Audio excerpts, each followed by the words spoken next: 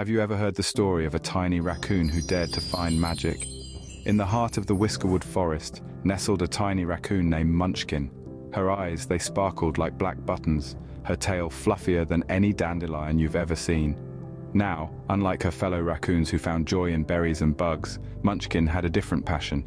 She craved adventure. She held a dream of uncovering a magical acorn hidden within the eerie confines of the howling caves. One radiant day, Munchkin shared her quest with her chubby brother Pip. Now Pip, he was a creature of comfort. He loved his naps more than anything.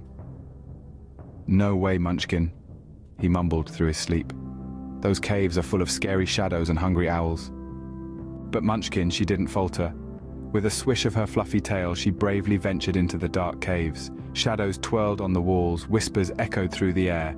And then, there it was, a big grumpy wolf with piercing glowing eyes blocking her path.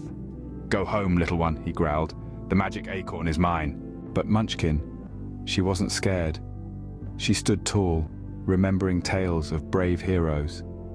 "Whoever solves a riddle gets the acorn," she declared. The wolf agreed, and off they went, racing through winding tunnels, leaping over rocks and dodging dripping icicles. Munchkin, being small and quick, outwitted the grumpy wolf at every turn. At last they reached a glowing room, and there it was, a golden acorn, sparkling on a rock. The wolf lunged, but Munchkin remembered a sweet song her grandma taught her. She sang it loud and clear, filling the cave with sunshine. The grumpy wolf, calmed by the music, slunk away. Munchkin reached out and touched the acorn. It filled her with warmth, with magic. She was no longer just Munchkin, she was Munchkin the Wise. She used the acorn's magic to help her friends, guiding them through snowy winters and keeping them safe from harm. And Pip, finally realizing the bravery of his sister, joined her adventures.